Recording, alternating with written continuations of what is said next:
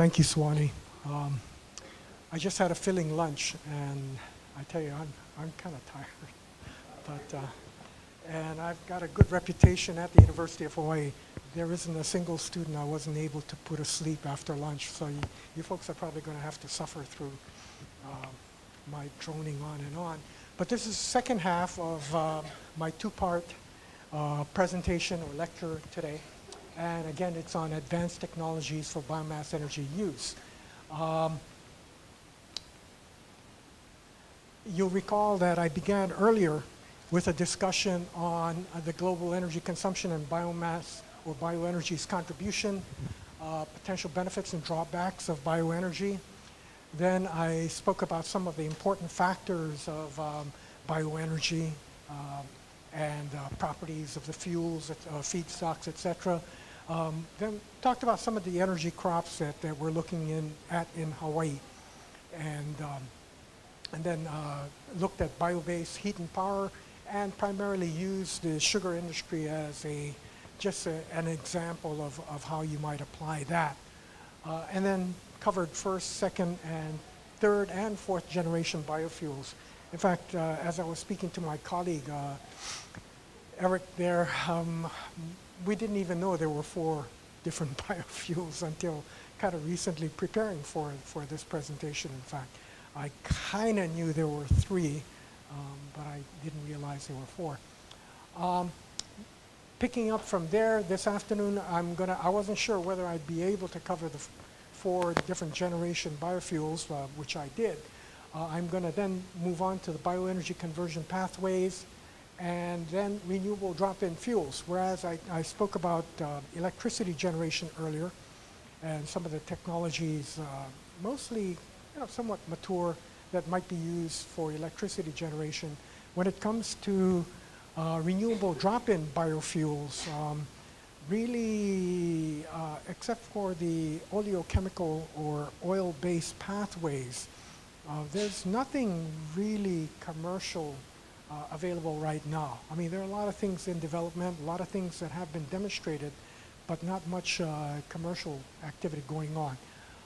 And then I'll talk about the biggest bottlenecks towards producing drop-in biofuels, and that would be both the hydrogen and the oxygen challenges.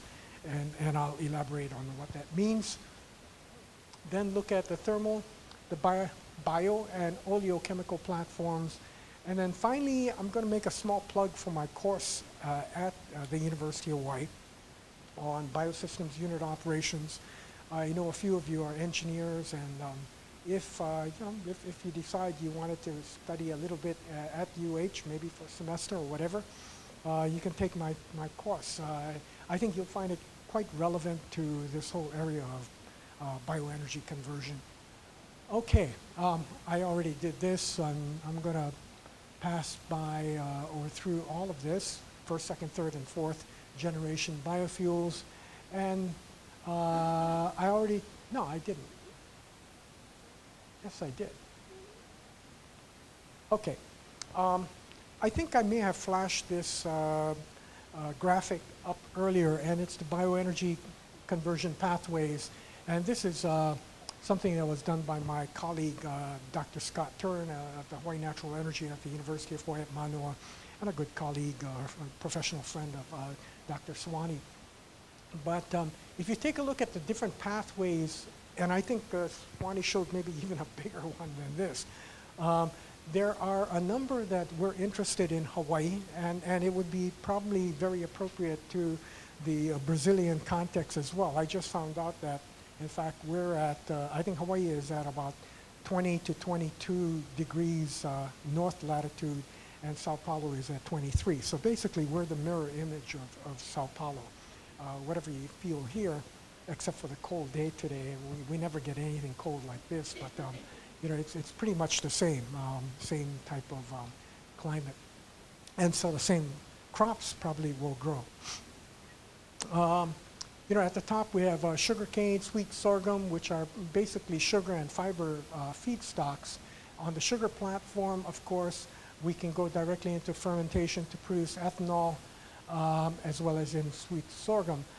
Cassava and corn are starch-based crops, and there are many others, of course.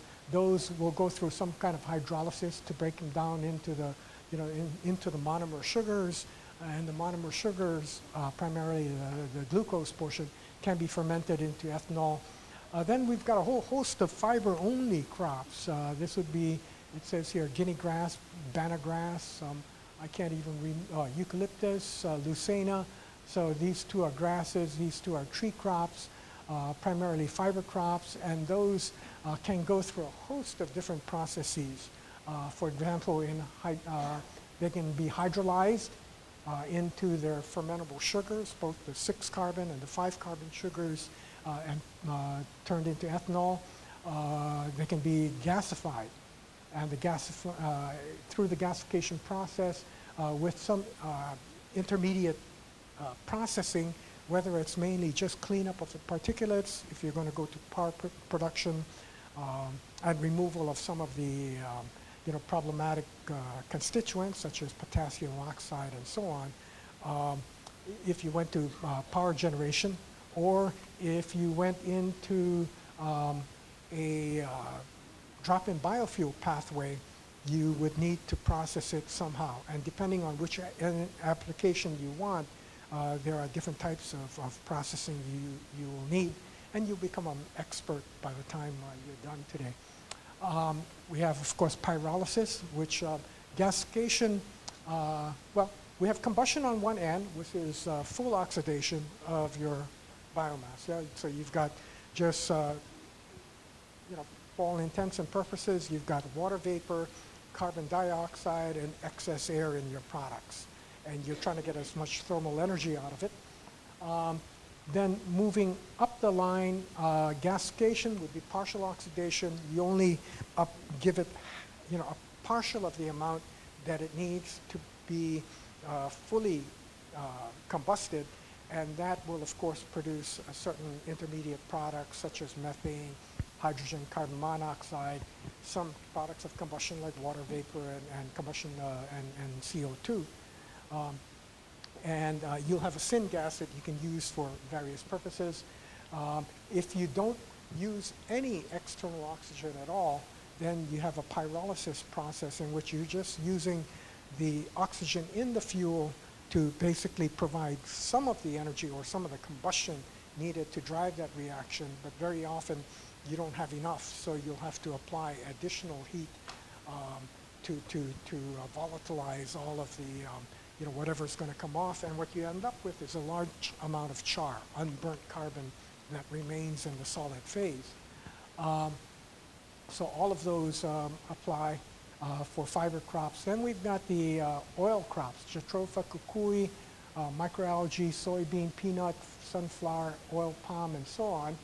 Those, of course, would go through some type of extraction process to remove the oil, and then you could then just transesterify it, as we showed earlier, to get the FAME, fatty acid methyl esters, or as shown here, you could take the oil and go through various processes to maybe produce some drop-in fuels. So there's a myriad of different types of ways you can try to massage this, the different types of feedstocks, depending on what you're trying to produce at the back end, and how much you're willing to pay for it. Okay.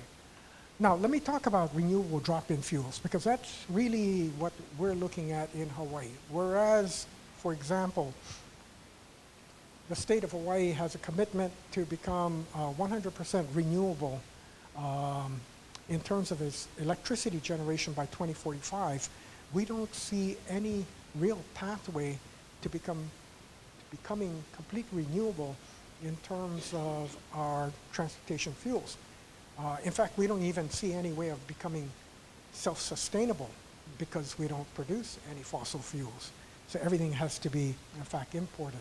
Our easiest pathway to being renewable or largely renewable in terms of our transportation fuel requirements is through biomass. There are very few other ways you can do it. Yeah? I guess you could, generate electricity and through electrolysis produce hydrogen and that could become a transportation fuel. But right now, as far as meeting our petroleum-like requirements for transportation fuels, about the only choice we have is to use biomass. So biomass is important, and so renewable drop-in biofuels, which I'll define in a second, is very important to us in Hawaii, and probably, well, certainly to the U.S. Department of Energy as well. Renewable drop-in biofuels are fuels that are derived from biomass sources which are physically and chemically interchangeable with petroleum, gasoline, diesel, or jet fuel, and are infrastructurally compatible with conventional petroleum. So we're looking at two things. We want to make sure that whatever we produce, these renewable drop-in biofuels, basically they're real true surrogates of these main petroleum-based fuels. Okay, they're indistinguishable. They have the same type of composition. They have the same heating value, et cetera, et cetera, et cetera. They perform the same as these traditional fuels do.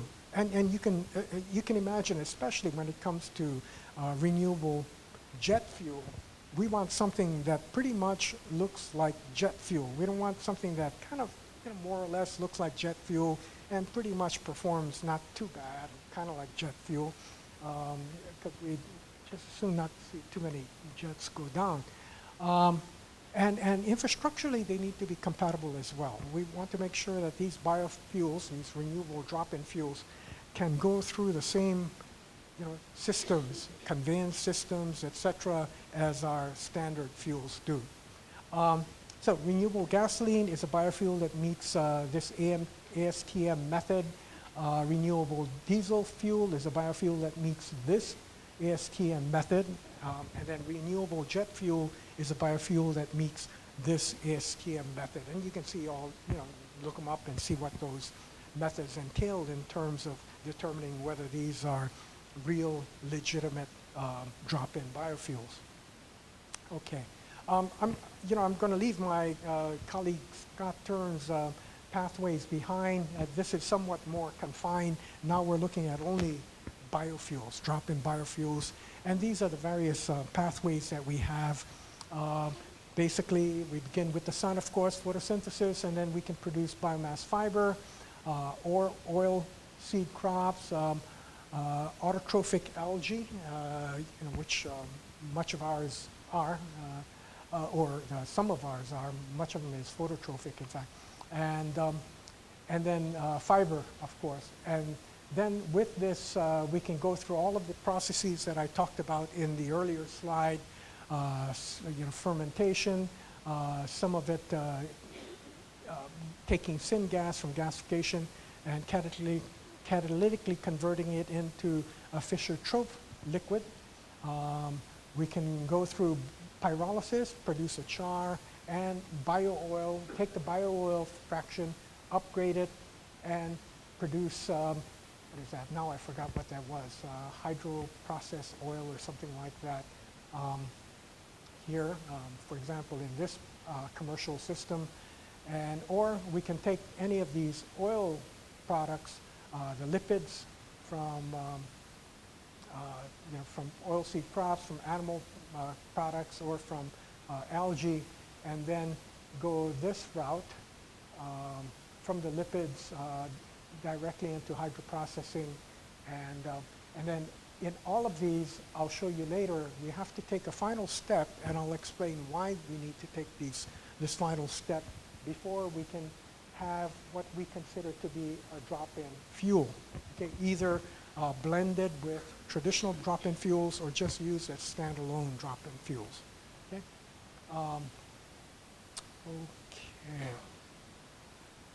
Okay, now let me talk about the hydrogen and oxygen challenges. This is a real problem when it comes to drop-in fuels.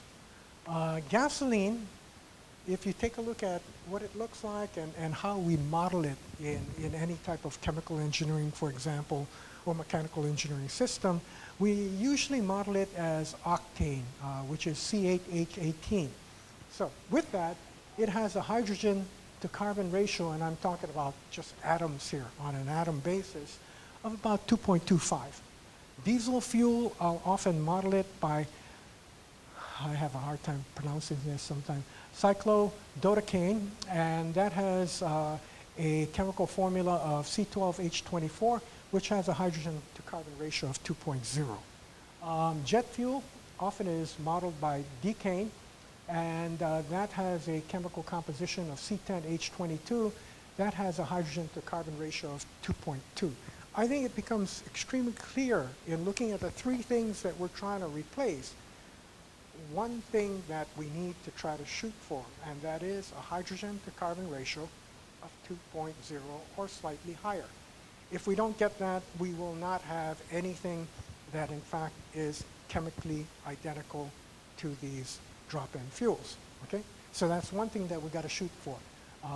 A hydrogen to carbon ratio of 2.0 or slightly higher. Now it turns out, of course, as you well know, during combustion of any fuel, any oxygen that we have is going to either turn into H2O or CO2. And it turns out that it preferentially wants to become H2O, so it's going to steal some of the hydrogen that's in the fuel. So not only do we need to have a ratio of hydrogen to carbon equal to 2.0, we have to have it even higher than that if we have oxygen in there.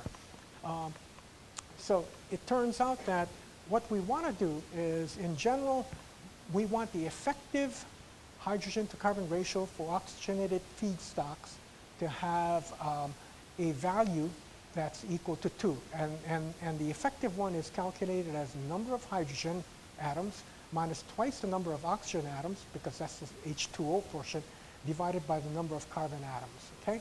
So we want that effective hydrogen to carbon ratio to be 2, and the wider the gap we have between 2 and whatever number it is, and it's always less than 2, by the way, that means we just have to put in more work, and usually what it means is we have to put in more hydrogen into the process in order to make it a drop-in biofuel.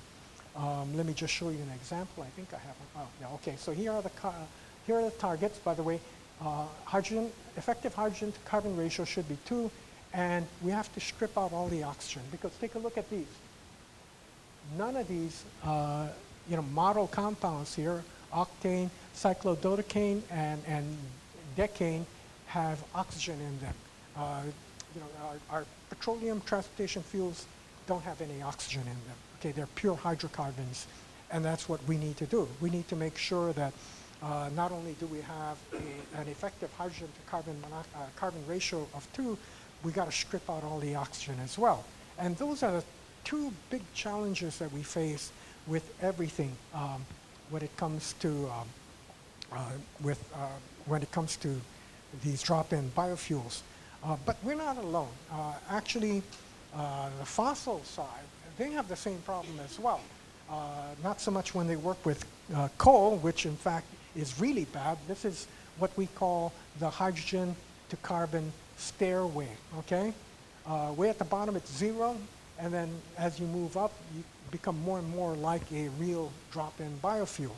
And when you reach 2.0, you're there. If we began with coal, we've got a long way to go.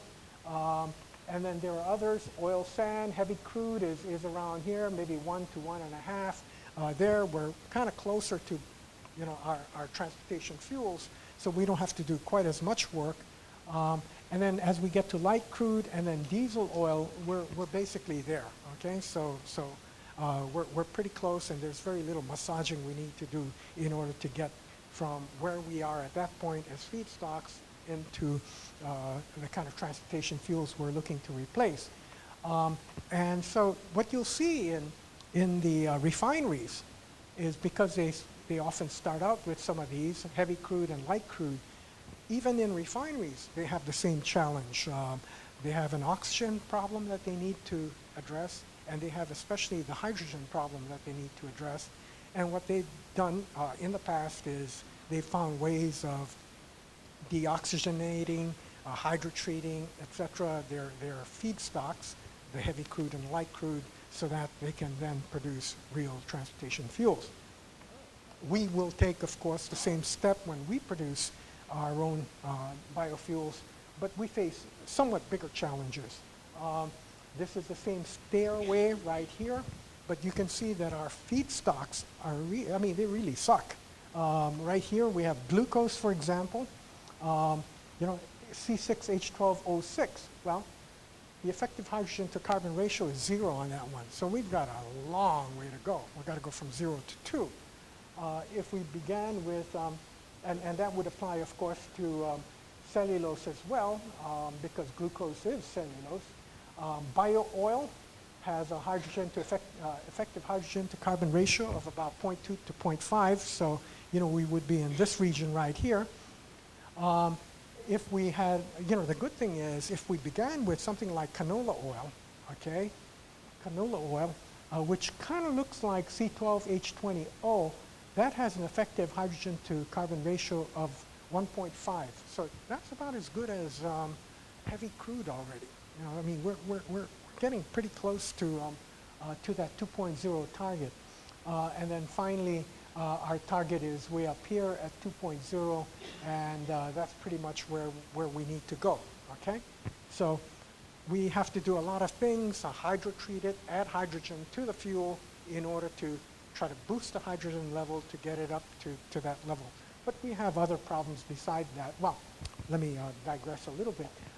So as I said earlier, most refineries already have different processes in place at the refinery to add hydrogen to their feedstock in order to upgrade or bring that hydrogen to carbon ratio up to 2.0.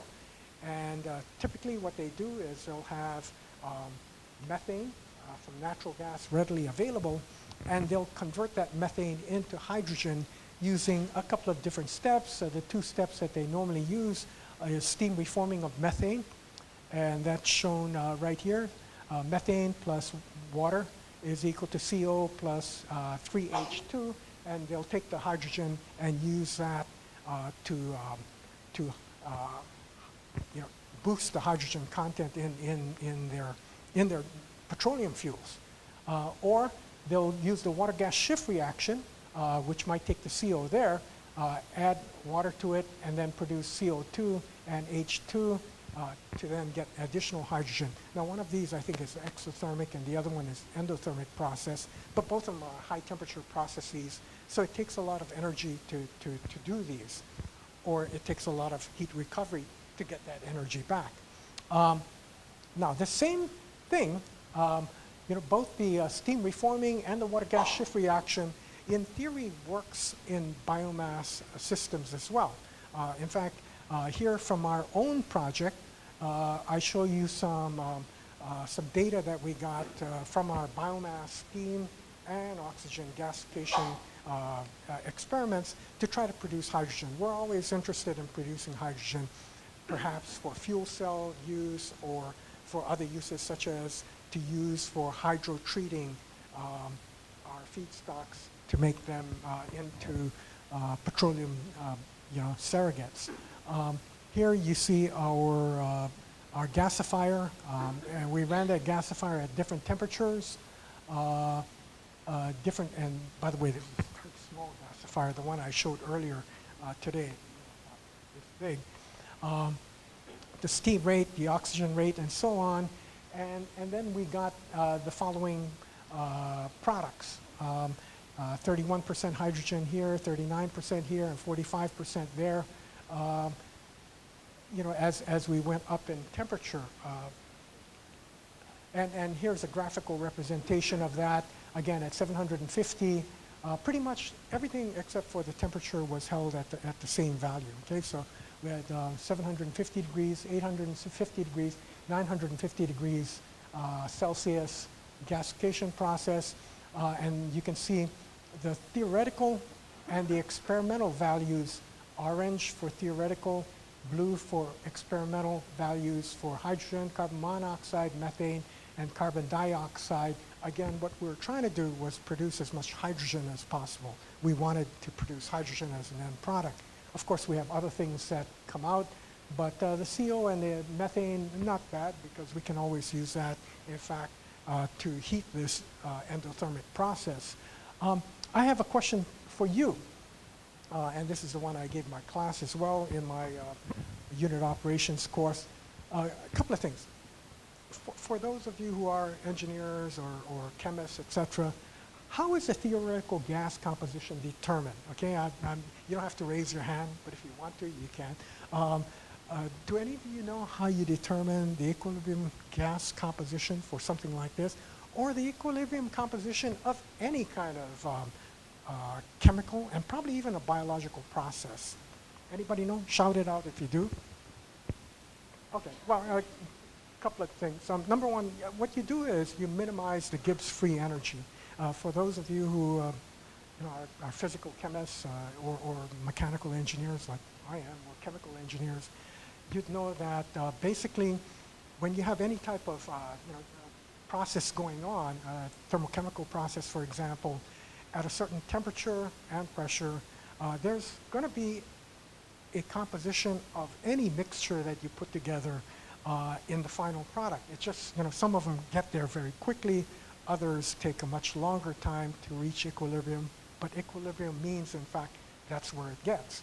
So the way you determine what that composition looks like is you calculate the Gibbs free energy and you try to find out where that is minimum. In fact, it's very much akin to what many of you have remembered from your thermodynamics 300 class. Is it's equivalent to maximizing the entropy. Equilibrium, is the maximum entropy condition. It's also the minimum Gibbs free energy condition. So you try to minimize your Gibbs free energy in making the computation, and that's what tells you what the theoretical is, and then your actual is, of course, whatever you measure. Now, my other question to you as students is, why does the experimental data match the theoretical data better at higher temperatures? So right here, you can see a big difference between blue and orange at 750. As I go to 850, the gap gets smaller, and I go to 950. In fact, my experimental results are almost the same as my theoretical results. Why does that happen? Don't shout it all at one time. Okay, the reason is, as temperature goes up, what happens? The kinetics of the process go faster. That's what happens in all chemical reactions, right? You heat something up, things react faster, okay? So, because this is the equilibrium composition that we're talking about, and as I said, if you hold a certain temperature and pressure long enough, everything will reach its equilibrium condition. Some will get there faster, others will get there slower. Now, clearly, at higher temperatures, the kinetics occur much faster, so everything is racing towards equilibrium, much more so than at lower temperatures. And that's why we get pretty darn good agreement between the experimental and theoretical results as our temperature increases, because the kinetics are just getting better and better and better. Okay, you all get A's. So that was part of what we're trying to do in terms of producing hydrogen. There are other ways of producing hydrogen. One of the projects that we had, which was funded by a private company, was to take a look at trying to produce hydrogen from bio-oil, that is, from pyrolysis oil. The idea here is this. I talked about the large size of a plantation you would need if you're trying to produce for example, a biofuel plant, okay? Or maybe even a hydrogen plant. You'd need large acreages of crop, and then you'd have to haul that crop in and process it at a centralized location, and that hauling cost is very expensive. So what we thought about doing, by the way, I'm getting kind of warm here.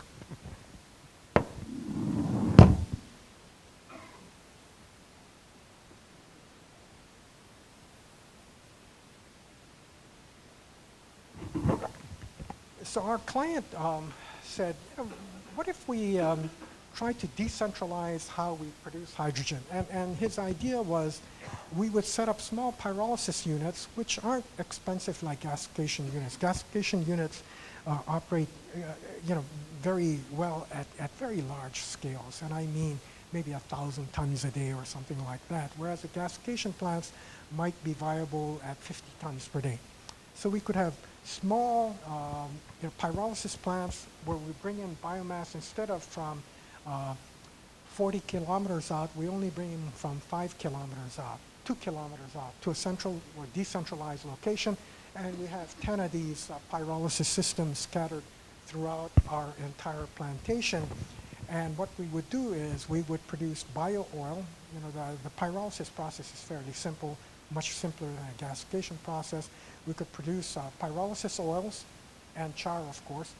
Take the pyrolysis oil, which is much more transportable than biomass feedstock. I mean, probably, I would say 1/20th the volume of biomass feedstock, and transport that to a central location and then convert that into whatever kind of fuel or something else we want. And the end product we wanted at that time was hydrogen. So the idea here is after we produce the bio-oil, we would then try to convert that into hydrogen. And there was a fairly, I would say, kind of smart process that this person who was our client thought we could do. What he said is, why don't we take a look at using calcium oxide as a trap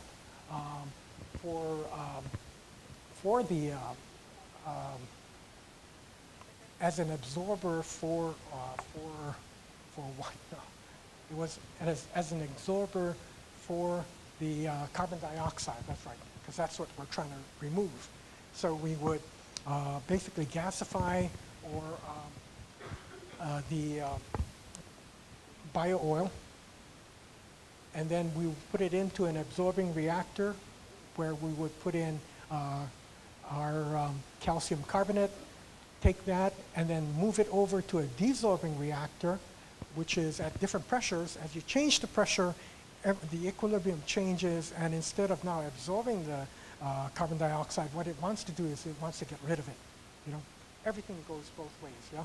And so once you go into that desorbing reactor, the solid calcium oxide, which has now carbon dioxide in it, it's now become calcium carbonate. It goes into a desorbing reactor, you change the pressure and the temperature, and now it wants to get rid of the carbon dioxide, so it then lets the carbon dioxide loose, and what you have is, again, you're back to calcium oxide, and you've gotten rid of the carbon dioxide, and now you have a rich hydrogen stream, which then you could use for either hydrogen uses or to upgrade your biofuel. So I thought that was a neat system, and this was a process simulation that my colleague and I did. The problem with hydrogen production, especially in the earlier one where we talked about doing it through gasification, is that it's highly scale dependent. At low scales, at small scales, and I don't mean very small, I mean here 500 tons per day of biomass going into the gasifier. If you wanted to produce hydrogen, the cost of the hydrogen is going to be so much higher than what it would cost to produce it from natural gas. If you get up to large scales, there's a chance, and I mean 2,000 tons of biomass per day, fiber, there's a chance that you might be able to match or even be lower than natural gas. Of course, it really depends on what the price of natural gas is. So basically, you're stuck with a problem of scale. Again, gasification requires very large scales. Our small demonstration plant was 100 tons per day. You can imagine what a real one would be. Okay, and on top of that hydrogen challenge, you have the oxygen challenge. I already said that if you have oxygen in your intermediate, like ethanol does, you still have a problem because you got to get rid of it. Okay, you got to get rid of it. If you want a true drop-in biofuel, you have to basically, kind of purge all the oxygen out of that intermediate. So, what kind of intermediates am I talking about? Well, let's talk about first the two first-generation biofuels, ethanol and biodiesel. Well, those are good fuels, but they will never be drop-in fuels because they've got oxygen in them. So In both cases, in the case of ethanol, I would have to scrub that oxygen out somehow.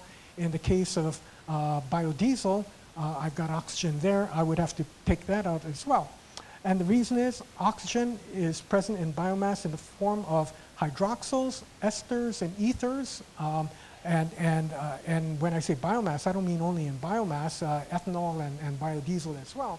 And while these are quite important for metabolic processes in biological systems, they are problematic when you're trying to produce your final fuel. As I said, if you want to produce a drop-in fuel, you'll have to take all the oxygen out, okay? It can't handle that. In addition to that, well, I already said that ethanol and biodiesel are only partially deoxygenated. They began with more oxygen when they first were alive as animal fat or as glucose, but they're only partially deoxygenated. They still have a significant amount of oxygen in there, so we have to strip that out. These can oxidize fuel components, corrode reactors and pipelines, and impact stability and storability. In fact, the oxygen in there is one of the reasons why it makes, I think, biodiesel goes rancid after a while, because it has that oxygen in there. If you stripped it out, it probably would have much lower shelf life. And then, of course, oxygen content reduces energy density, and we're trying to shoot for a certain, higher heating value in our fuel. So all of these are problematic, and so we need to get rid of that oxygen. And the way we do that, okay, in today's environment is to do one of two things: deoxygenation of biomass intermediates, such as, for example, either glucose, ethanol, or biodiesel, or whatever you might have, is usually achieved by two chemical reduction processes: hydrodeoxygenation, HDO, or decarboxylation, CO. Okay, and let's begin with a glucose molecule right here. It's got 6 oxygen atoms, and it has a effective hydrogen to carbon ratio of 0. And remember, we've got to get all the way up to 2.0, okay? And the way we would do this, perhaps, depending on whether we want to go one path or the other, and much of that depends on what nature would prefer. When I say nature, I mean our reactor would prefer. We could go with hydrodeoxygenation, that is oxidation of hydrogen. The hydrogen is already in the fuel. We can somehow use that hydrogen and have that react with oxygen to produce H2O. That would strip out the oxygen, okay? Unfortunately, it also strips out our hydrogen, which is what we're trying to boost up. So, that presents a problem. But if we've got something that's extremely high in hydrogen, has some oxygen, and we could afford to lose some of that hydrogen, we would go that route.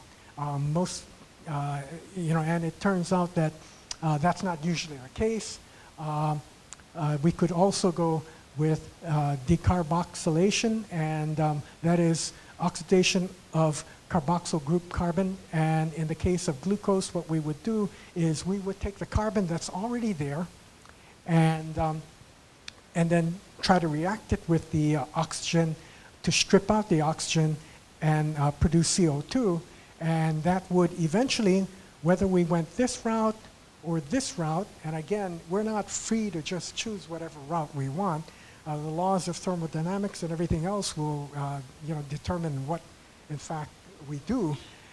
We would then be able to produce a surrogate drop-in fuel that is free of oxygen. For example, butane, which has this chemical formula right here, and it has a hydrogen to carbon ratio of 2, and it has no oxygen in it. So in fact, that is one where we're pretty much there, okay? Okay, I can see some eyes glazing over at this point, but I'll just keep going because I've never been ashamed of putting folks to sleep.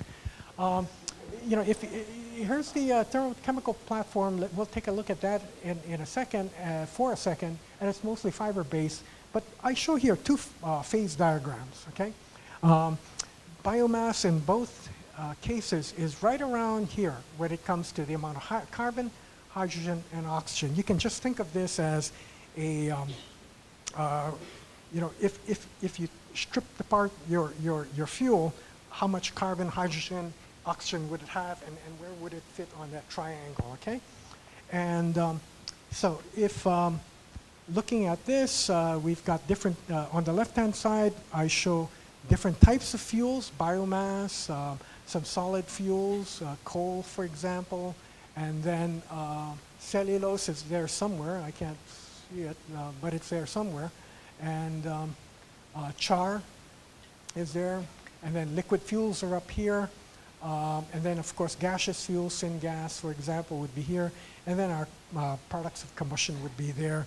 And beginning with biomass, depending on whether you want to push some H2O into it, put some hydrogen into it, put some oxygen into it, or try to drive it towards the carbon side, you would do different things to make it move in that direction. Okay? The right-hand side pretty much shows you what different processes will kind of push biomass towards. For example, again, biomass is right here in terms of its carbon, hydrogen, and oxygen mix. If you steam gasify it, it will move in this direction where you will begin to produce hydrogen and water vapor, of course. If you put oxygen into it, such as in gasifiers, you would then push it in this direction to produce a gaseous fuel. We call that syngas. If you put more oxygen into it, you will push it this side, and what do you do? Basically, what you're doing is just combusting it. So you'll have a lot of oxygen in your products, and you'll have a gas that's high in thermal energy, but doesn't have any chemical energy at all. If you wanted to pyrolyze it, you would push it this way, not adding any oxygen into it, and you would end up with pretty much char and oils. And then finally, if you put hydrogen into it, you would push it this way towards the hydrogen side, which typically would be on the methane side. You began with some carbon to hydrogen ratio, and as you added more and more hydrogen to it, you would have something that's higher in hydrogen content, such as CH4. Okay? Okay.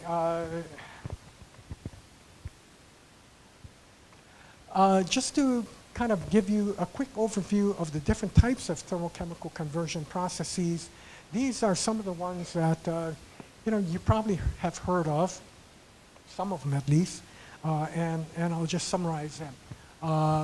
Way at the top, we have, by the way, these are also the conditions that are used to create those products. And this is the amount of solid, liquid, and gas products that typically are generated in these processes. So way at the top, we've got torrefaction, extremely low temperature processes, and we've got retention times of 10 to 60 minutes. So we're talking about very slow processes. Think about maybe your toast in your toaster oven or something like that. I mean, it'll take a long time, and what you'll end up with is very little gas, very little liquid, but of course a lot of burnt toast, okay, in that process. It's worse than our toaster because, in fact, in our toaster we have some oxygen. Here we wouldn't have any. In your conventional pyrolysis system, we're looking at maybe 400 degrees, higher temperature. Oh, look at that. The retention time might be hours or days. I guess I'm trying to produce charcoal in this case. And here I have 35% char, 30% liquids, and 35% gas. Then I have intermediate pyrolysis, which is at higher temperature, shorter residence time. And then finally, flash pyrolysis, which is, I think, what a lot of research has been done on, just trying to zap that thing through at a fairly high temperature and have basically the biomass almost ablate off surfaces, and part of it will gasify. You'll produce at the end quite a bit of char, in this case 12%, a large amount of liquids, bio oil, and then a small amount of gas. Contrast that with again, very high temperatures, gasification, 750 to 900 degrees, and you're looking at a very quick residence time in both of these of about 1 second. Okay, so now we're talking about now we're really burning. We're moving fast through that system, and we can put a lot through. So, not surprisingly, that's why our gasifier can process 2,000 tons a day, because it's moving that stuff so quickly through. Whereas imagine if you've got a residence time of hours or days, you're not going to be pushing much through there, no matter how big your gasifier or your pyrolysis unit is. With gasification, Dr. Tern says 10% char. I beg to differ. I think it's much less than that, but perhaps it is. 5% liquids, I guess if you consider all of the oils and tars and try to condense that, yes, you probably would have that much. The vast majority is gas, your syngas, and that can be processed downstream. And then finally, of course, combustion. High temperatures, very little char left behind if you do a good process. Very little liquids left behind because basically everything vaporized. You don't have very many tars and oils in there, so nothing's going to condense out. And then what you have is primarily gas. Okay? Okay. I'm going to race through these because they will, I guarantee you, nobody will be awake after I'm done with this stuff. We'll talk about solid fuel combustion. There are various processes in this. First, we're talking about, you've got your solid particle, might be gas, might be wood chips. Basically, what you do is quickly heat and dry the material, mostly on the outside, of course. And then what will happen is immediately after it gets up to a certain temperature, some of the solid will volatilize, yeah? And you'll have more than char left behind. And even that will combust because the temperatures are high. So you've got your char there, all of the gases or all of the solids that are volatile will come out. And in fact, I showed you earlier what we call proximate analysis. You've got your fixed carbon, you've got your volatiles, and then, and so on. So, and you've got your ash. So that's what this represents, yeah. And then, so your volatile gases will come out, H2O, O2, CO2. And some intermediates here, but those will be burnt. And then finally, you'll have the biomass shrinking smaller and smaller and smaller as you have heat and mass transport, and combustion working together to complete this process. If you were to look at the stoichiometry, this is as simple as it possibly can get. Your biomass, as you all know, consists of carbon, hydrogen, and a whole bunch of small constituents, but carbon, hydrogen, and oxygen primarily, because it's basically lignocellulosic material, which kind of looks like cellulose. And what is cellulose? It looks like glucose. And glucose, it has oxygen, carbon, and hydrogen in it. So pretty much that's what you begin with. And so all you do is you decide what your polymer looks like, or your biomass feedstock looks like, and then you can use a certain amount of oxidant in it, depending on whether you want to be stoichiometric, or, as usually is the case, because you want everything to burn, you go, in fact, and put excess air in there. And so you can calculate all of that. This represents, of course, the composition of air. It's 21% oxygen, 79% nitrogen. And once you, figure out what this is, you just take it over to the right-hand side, and you see what your combustion products are going to be.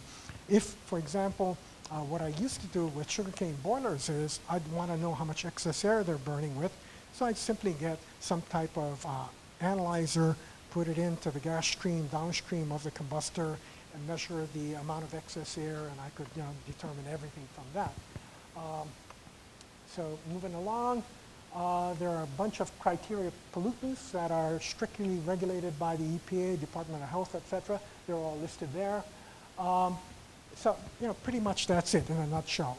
If I got to gasification, all that means is I would begin again with biomass. It looks like, oh, I have that there. Begin with biomass, and then instead of fully oxidizing it, I would partially oxidize it, and then I would come out with different types of products, usually methane, carbon monoxide, water vapor, of course, no excess oxygen. And nitrogen I would have if I use air as the oxidant, or I wouldn't have if I used only oxygen as the oxidant. What else would I have in there? A whole bunch of probably higher hydrocarbons. So very much like combustion, we have similar physical phenomena going on. I won't belabor that. Here's the reaction. Again, this one is using air as its oxidant, and very much like I had in the case of combustion, I would see a whole host of expected products on the right-hand side. Of course, those are not all the products.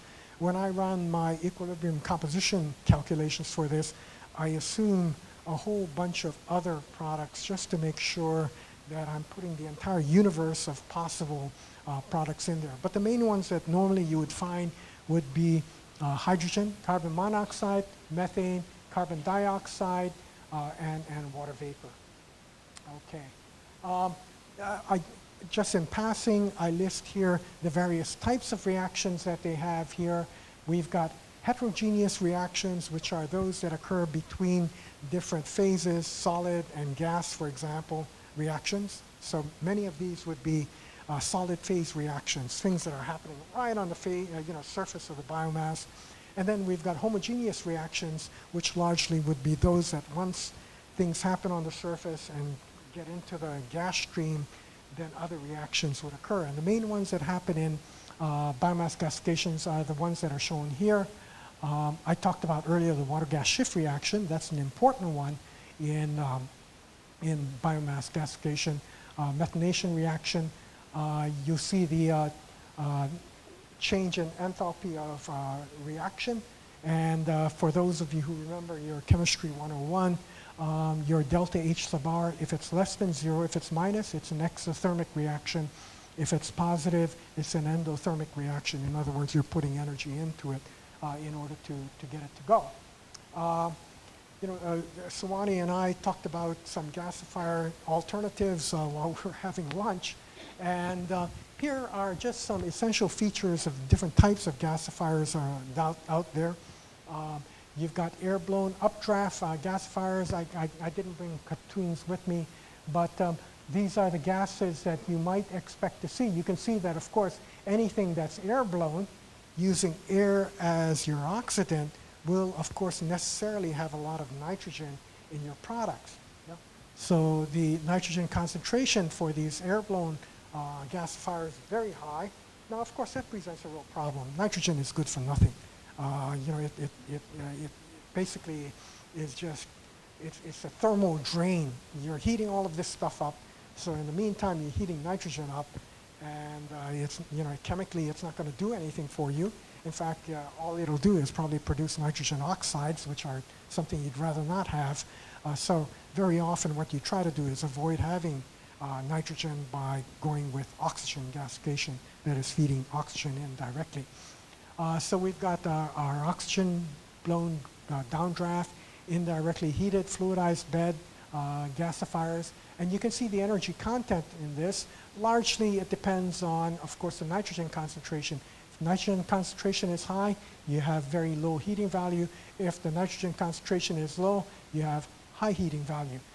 The indirectly heated fluid bed gasifier is an interesting one, because what this is instead of putting an oxidant in there, oxygen in there, to provide the reactions needed to have some exothermic processes going on, you don't put any oxygen in there. You heat it indirectly using sand or something like that. So you don't need the combustion processes occurring along with the gasification processes, which are reducing processes.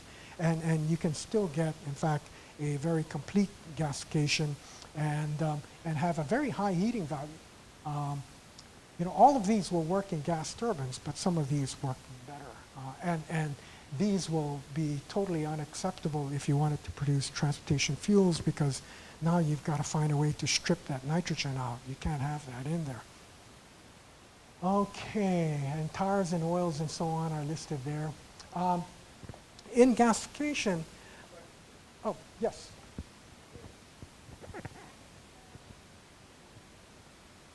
Good. Stop listening to myself for a while. getting tired. I had a question about the previous slide, if you can go back to it. Yeah, can you please explain a bit what is indirectly heated fluidized bed? How does it work? And what is the oxidizer in this case? Okay. Okay. If I understood your question right, you wanted to know how the indirectly heated gasifier works. Yeah. Okay.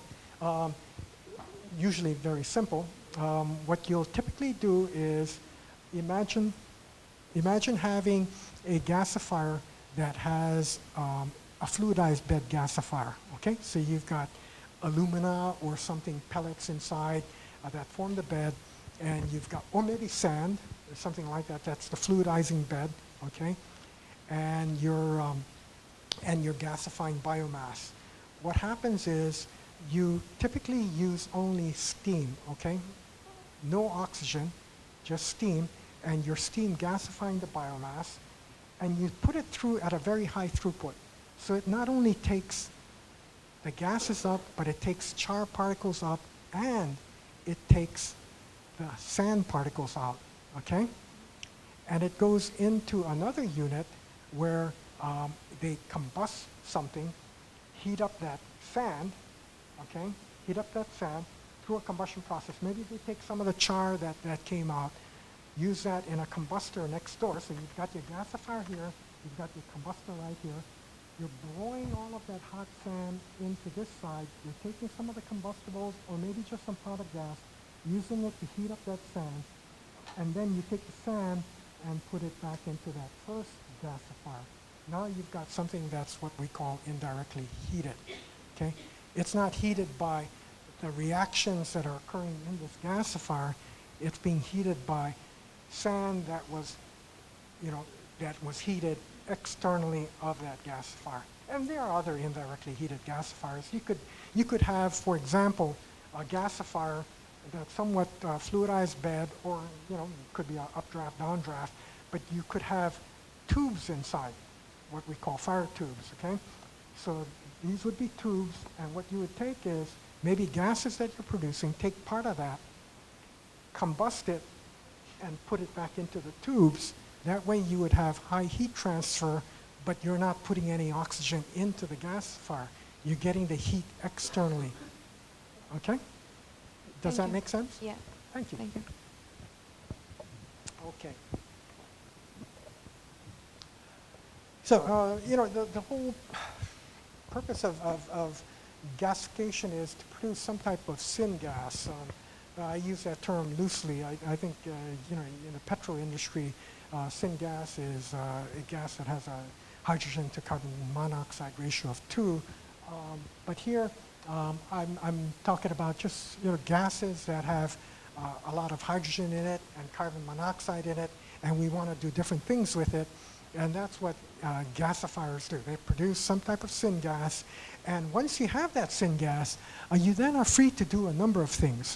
The most common are you could, using a Fischer-Tropsch process, which is a process that's been around for, I think it was invented by the Germans, maybe World War I or something like that, during a time when I guess everybody was embargoing. By the way, if anybody knows the truth, as opposed to my speculation, it was, I think, produced by the Germans, but way back when I think they were probably being boycotted by the world, and nobody wanted to give them any gasoline, so they had to produce their own, and they produced it using this Fischer-Tropsch process.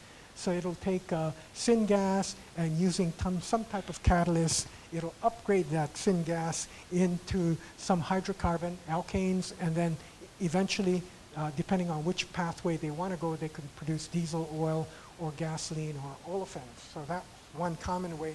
And that Fischer-Tropsch process has been refined over and over and over again. It's been used for coal gasification, upgrading, biomass gasification upgrading, for for a whole host of things. And in fact, it is a working system that has worked for now probably approaching 80 years or something like that. So it's old technology, but it has improved.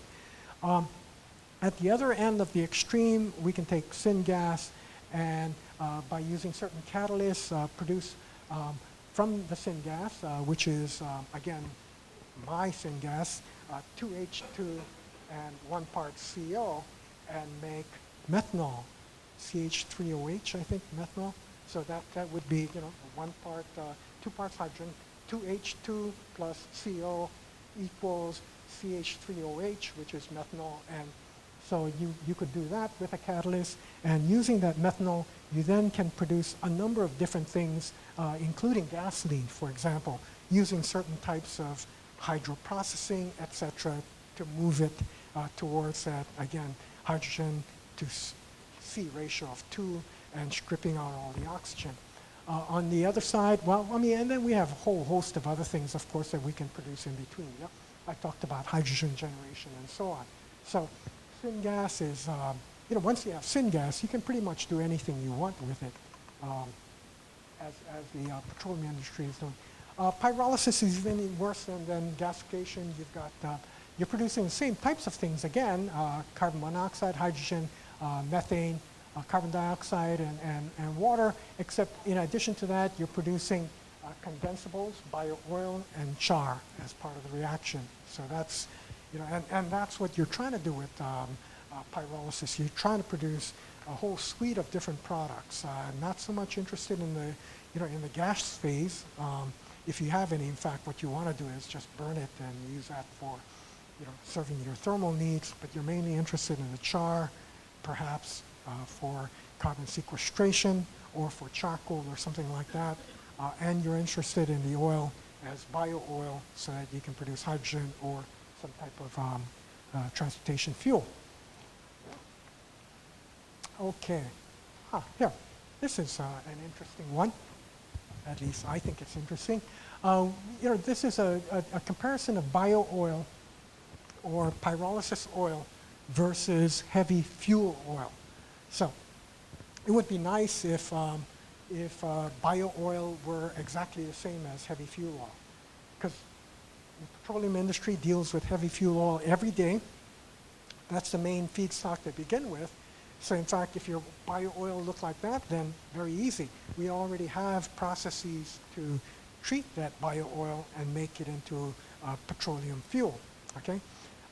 And as you can see here, actually they're not that much different. Well, the water content is different, of course, in bio-oil, but that's easy. I can always strip the water out. That's not a problem, okay?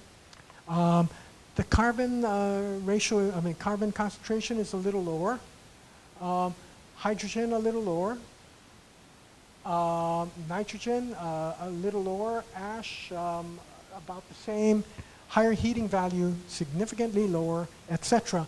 But the biggest difference between the two, not surprisingly, is the oxygen. Yeah?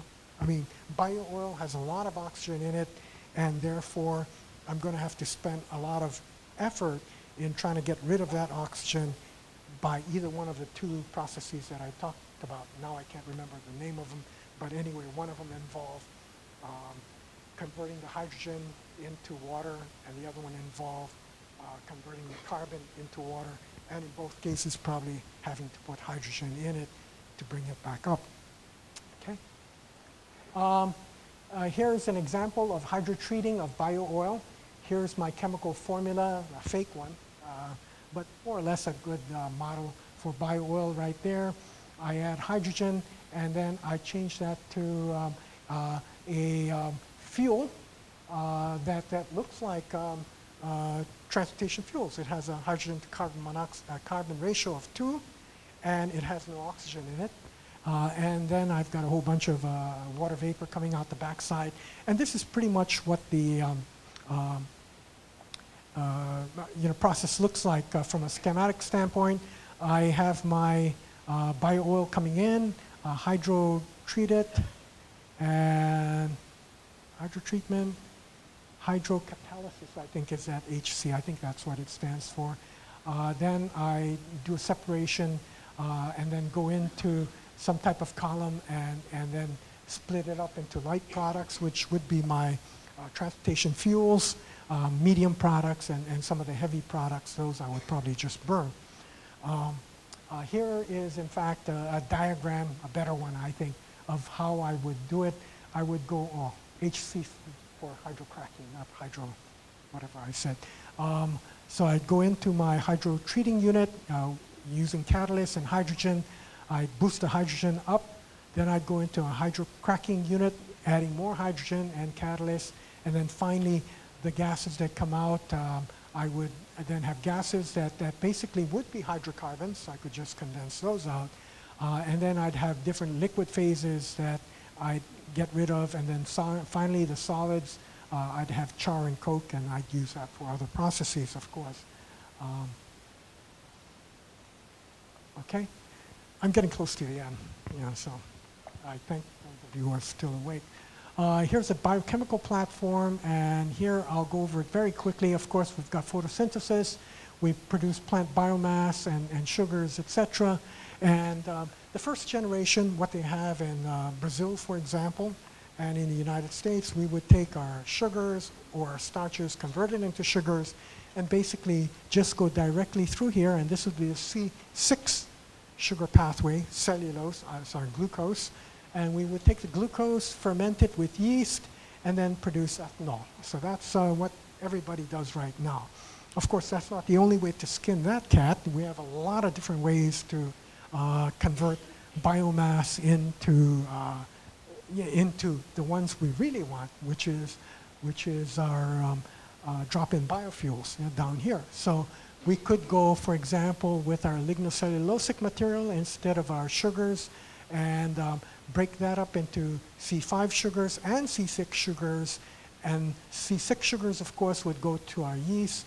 The C5 sugars might go through genetically engineered bacteria, and that would, bacteria, E. coli, and those would produce maybe ethanol, or if we're lucky, higher alcohols, because they have even less oxygen compared to hydrogen.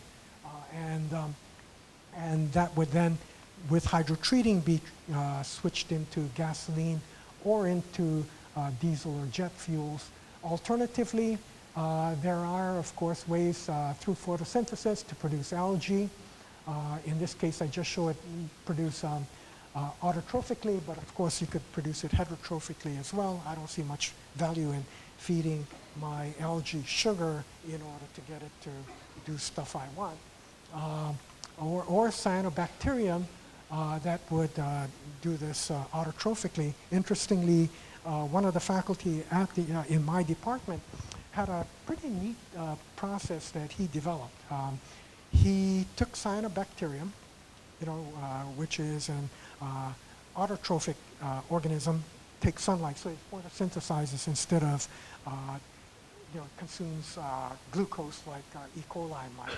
And so he used that as his tool, and of course taking in the sun, CO2, and he found a way by genetically modifying it. He took an organism or a gene from the bacteria that they use. I think it was very close to the one that I showed you, patent number 5 million, one of those, and put it into the cyanobacterium, and that in fact allowed the cyanobacterium to, through the process of kind of like photosynthesis, produce ethanol instead of biomass.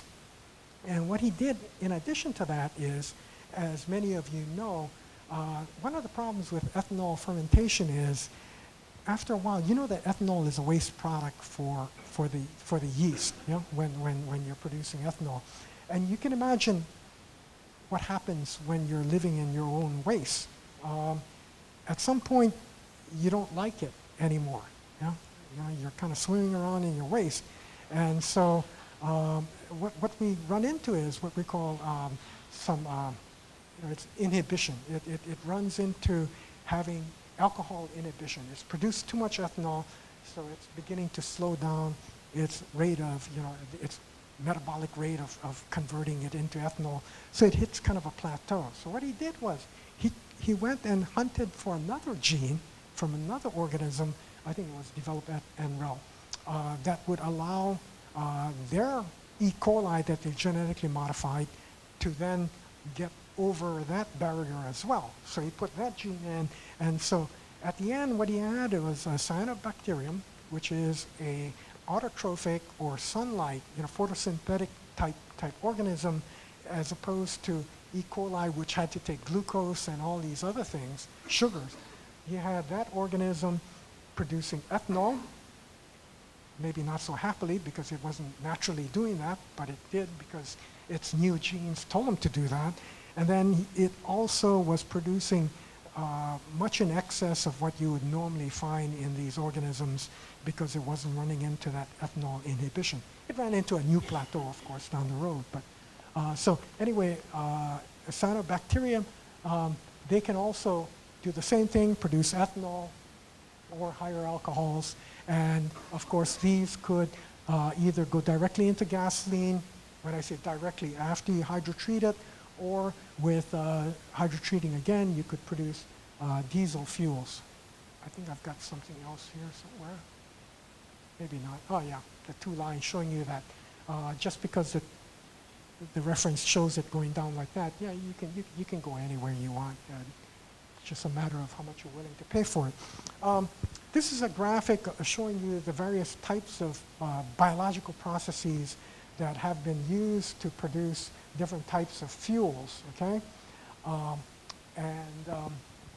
And the different types, yeah, fuels, the end products right here. You've got ethanol, butanol, et cetera, et cetera, et cetera, fatty acids even, and the different types of organisms. I'm sorry that this is kind of hard to read, but you know, you got your Saccharomyces at the top. That would be the one that is used to produce ethanol from sugars. And you can see that the volumetric productivity here, 2 to 3 grams per liter per hour, is extremely high compared to these others. These others, some of which are genetically engineered, are nowhere near as efficient in terms of changing the feedstock into an end product as this normal Saccharomyces found in the wild. And it's because, not surprisingly, just because you can genetically modify an organism doesn't mean that organism is happy about that change. So, you can force to water, I guess, and maybe you can force him to drink, but he's not going to drink happily. So, these others are actually very slow and not very efficient in terms of their conversion of sugars into higher valued products. Okay, that's all I want. Oh, okay, then the last one, I promise, pretty much. The oleochemical platform, the oil-based platform, we already know about FAME, fatty acid methyl ester, i.e. biodiesel, okay? And then I talked about hydroprocessed esters and fatty acids, HEFAs. That would be your renewable diesel. That is, in fact, a true drop-in fuel, and that one comes from not only FAME type, but you take oils and then you hydrotreat it, put a lot of work into it, okay, to get it so that you've stripped out all the oxygen, pretty much changed it to a hydrogen to carbon ratio of 2, so you have something that looks exactly like diesel, regular diesel. And this is a comparison. In fact, here's the fossil diesel right here, okay, right in the middle. And you've got your renewable diesel, and that's the real surrogate. And then you have your biodiesel on this side. And you can see that some of the properties are quite different. And the most notable one is, take a look at this, the oxygen content on a weight basis for your renewable diesel, your surrogate diesel, your drop-in fuel. The oxygen content is 0 because you hydrotreated it, pulled out all of the oxygen,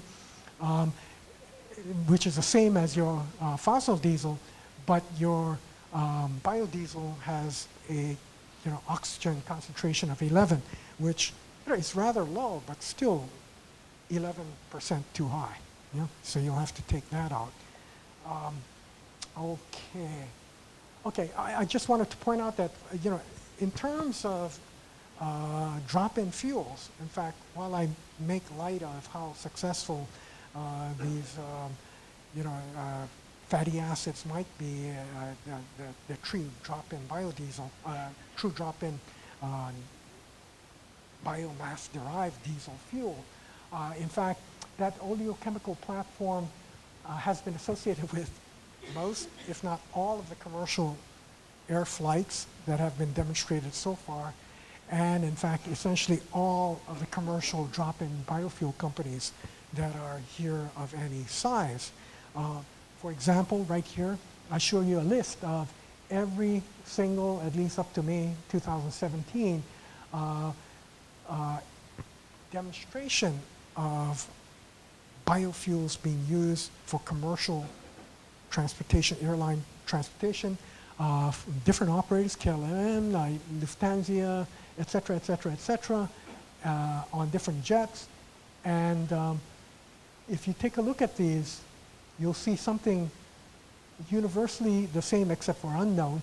All of these came from, in fact, the chemical platform, from the oil-based platform. None of those came from the thermochemical platform or the biological platform. They were all done with oil-based products. Yeah?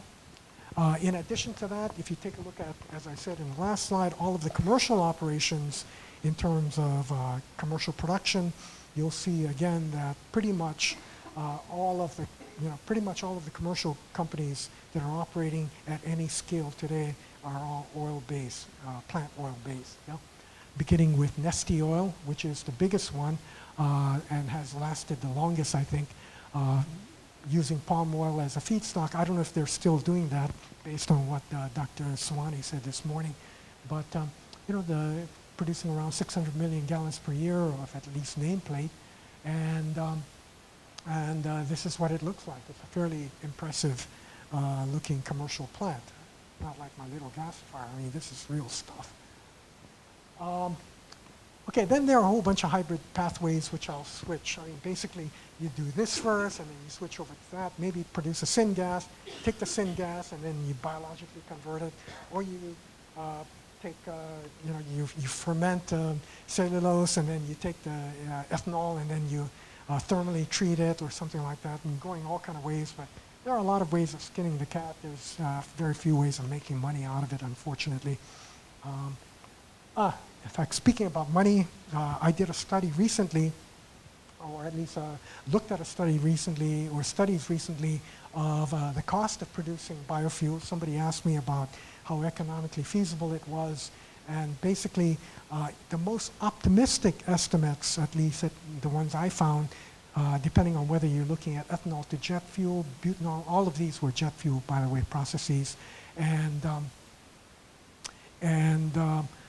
at best, the most optimistic estimates were about $3 per gallon, and I believe that those are probably very, very, very highly optimistic estimates. Yeah, most of them, or many of them, projected much higher upper limits than that, above $10 a gallon. So, we still have a long way to go. Although, I guess if you think that we might be able to do it for somewhere between $3 and $5 a gallon, then that's not that far. Think about other things. Think about Moore's law for computers. I mean, efficiency improving, doubling every 1.5 years. Perhaps we'll find something like a Moore's law. Yes. Somebody have the microphone around?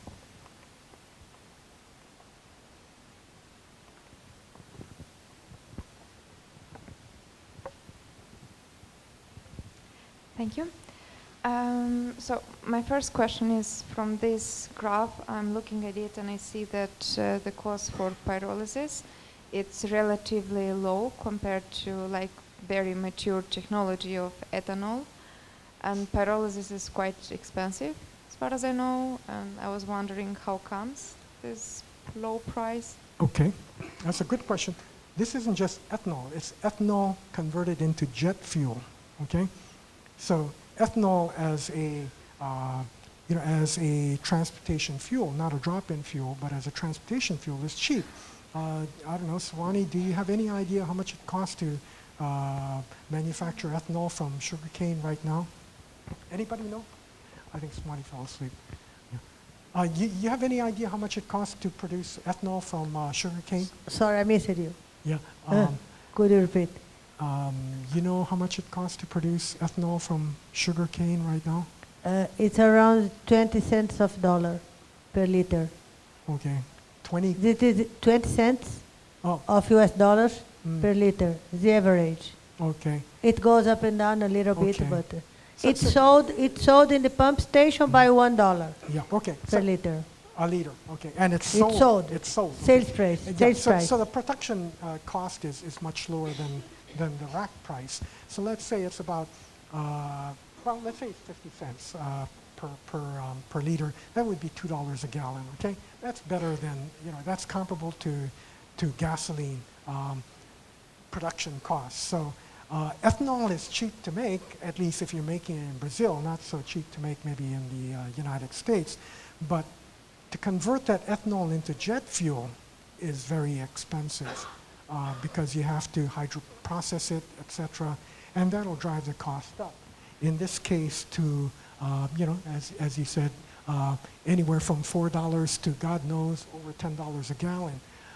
Pyrolysis, I think my feeling is that this is a fairly optimistic price.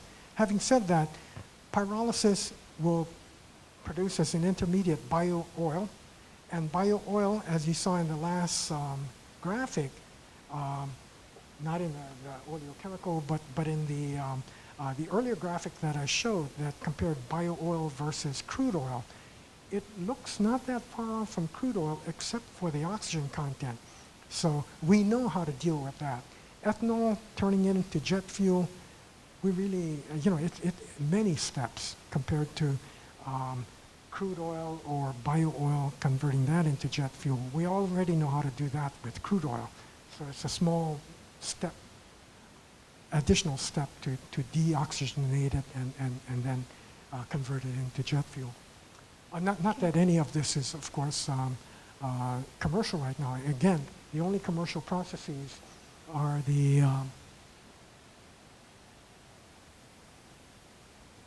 oh, it doesn't even show it here. That would be the I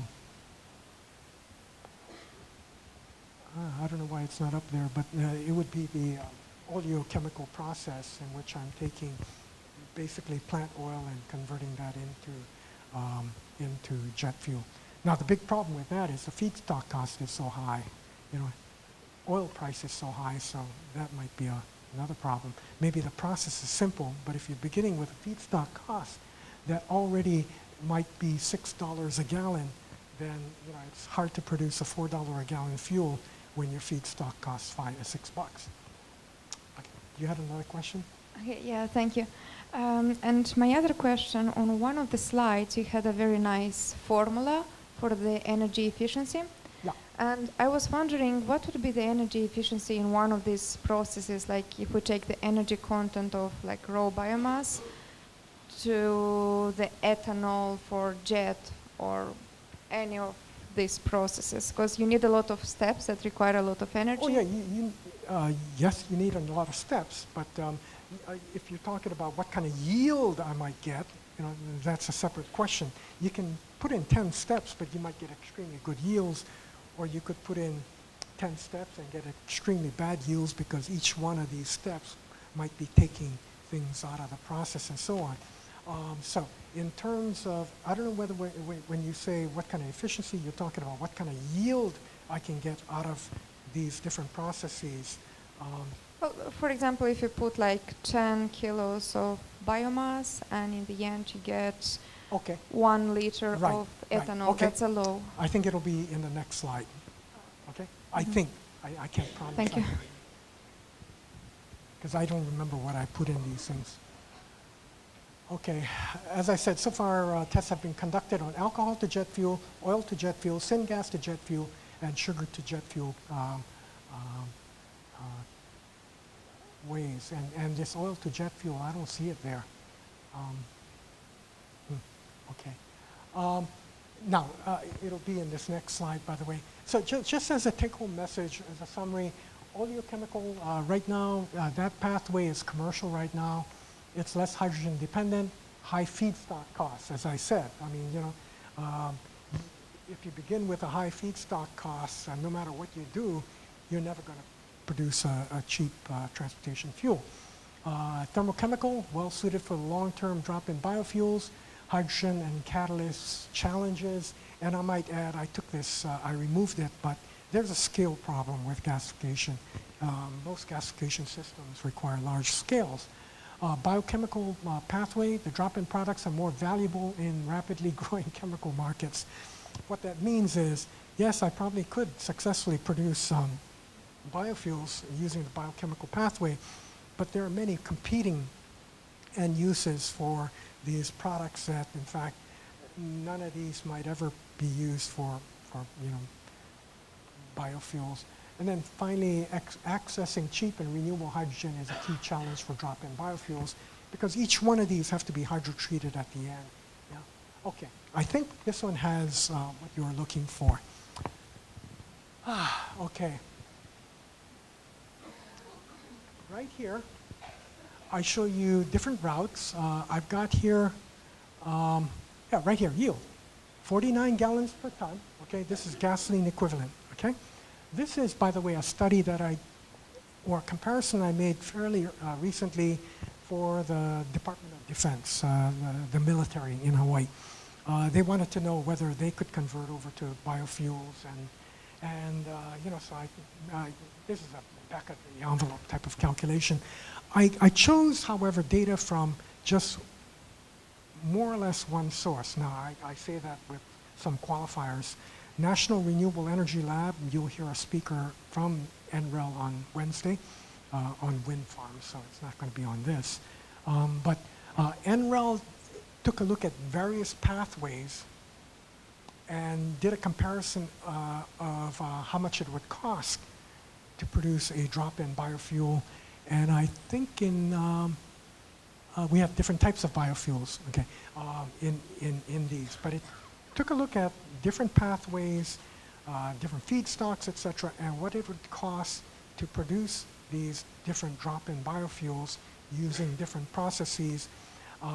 And I chose this because all of these, while the original work wasn't done by NREL took a look at all the original work and then massaged all the numbers to come up with something that would make it very comparable, okay?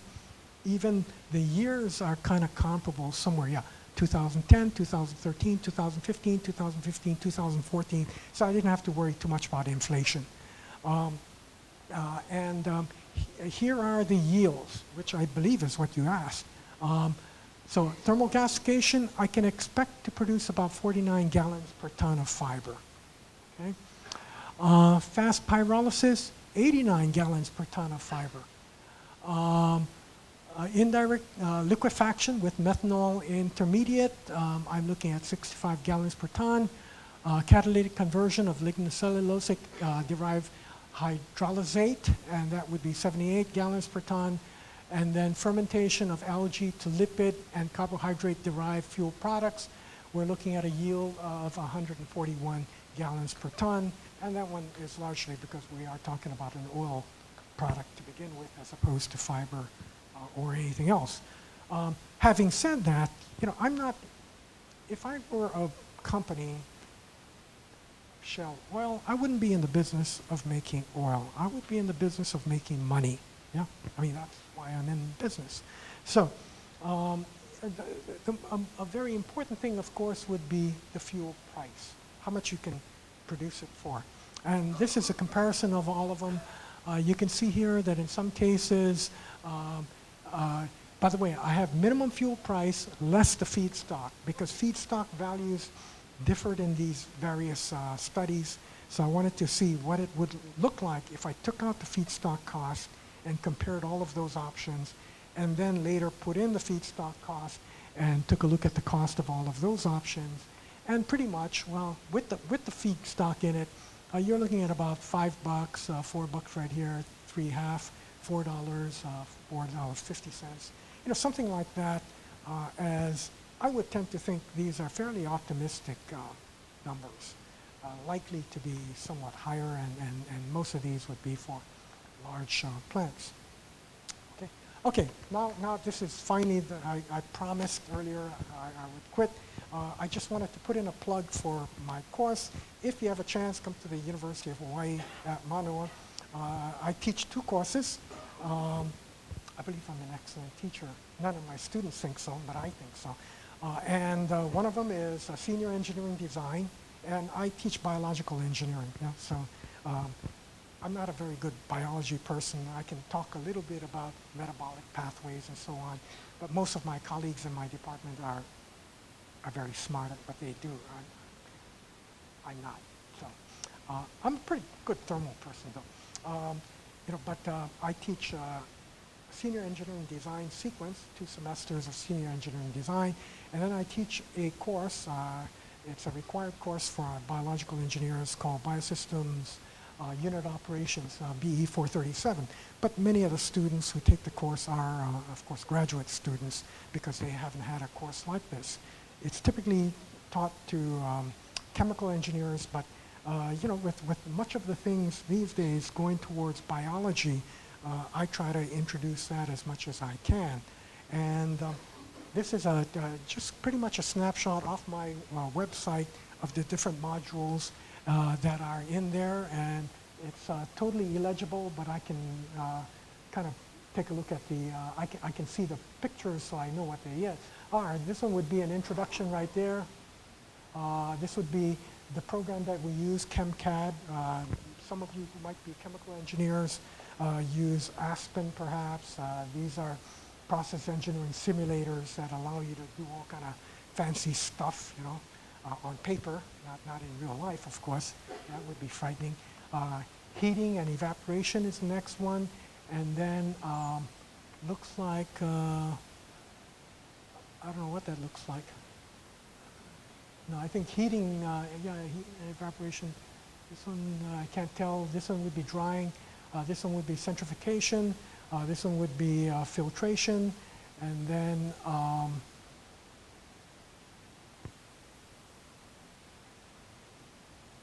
not sure about that one. Distillation.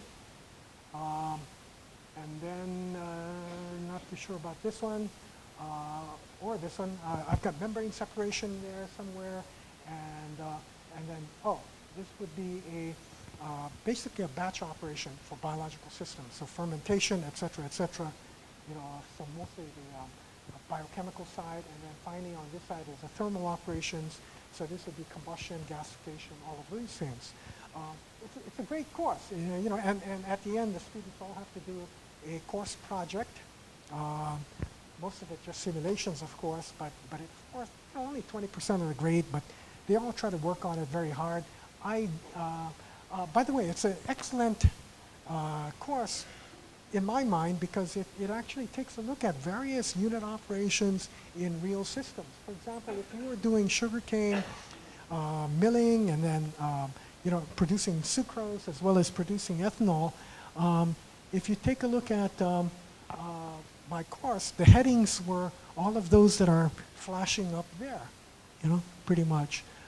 Milling, heating, clarification, filtration, cooking, which is evaporation, drying, evaporation there as well, and then centrifugation and fermentation, distillation, dehydration.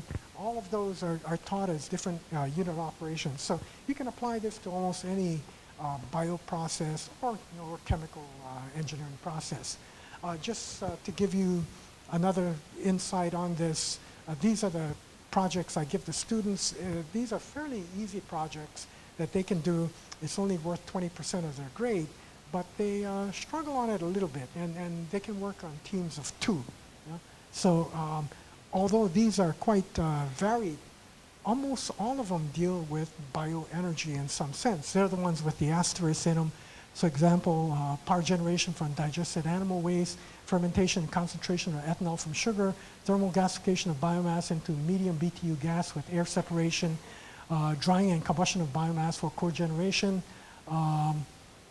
and then separation, I talked about this earlier, separation of power and non-power fraction in solar installation using power fraction to produce microalgae and non-power fraction for PV power, production of hydrogen from bio-oil using calcium oxide as a CO2 sorbent.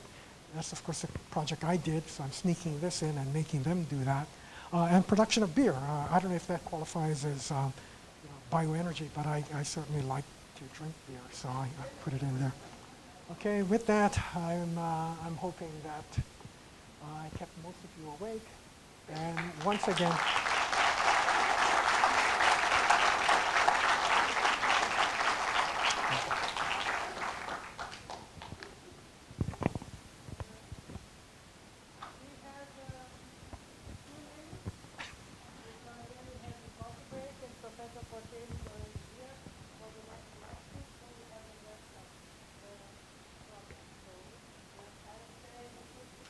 okay, and I'll be happy tomorrow to answer questions because I'll be here.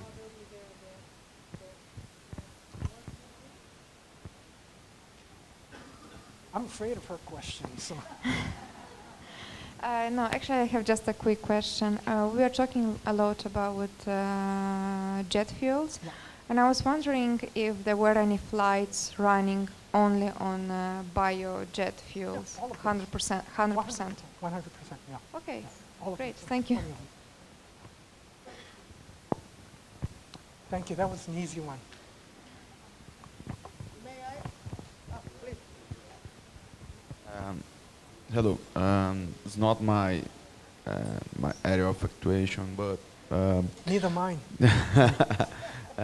but I have this curiosity about, see, in down south of Brazil, in Rio Grande do Sul, we do have this project from Sulgás, which is, I believe that Comgás do have something similar, that is produce GNV from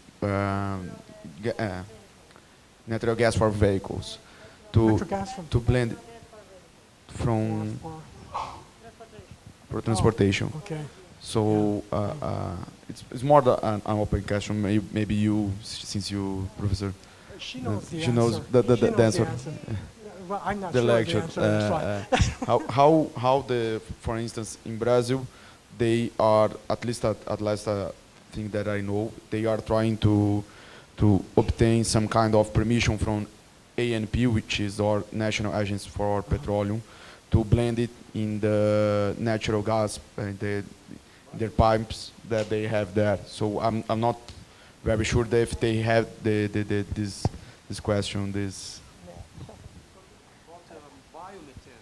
I can answer you. And purification. Yes, but the issue is the following. First, finally, the Regulatory Agency for Petroleum and Gas, they allowed the injection of biomethane produced from biogas, the upgrade of biogas into the natural gas grid. And more recently, this year, they finally agreed any kind of biomethane. It doesn't matter the origin. Because in last year, they did not allow if biomethane came from landfills or sewage treatment stations because of contaminants. So now they realize that we can clean it, and so it's allowed. But mainly in most states, it's allowed, but it's not mandatory. So the state of São Paulo is trying to push for that, and the state of São Paulo is trying to making mandatory a small blend of biomethane into natural gas grid, like 0.5% of biomethane into natural gas grid. But this is still under discussion. Okay, did I answer you? Yeah. Okay, thank you.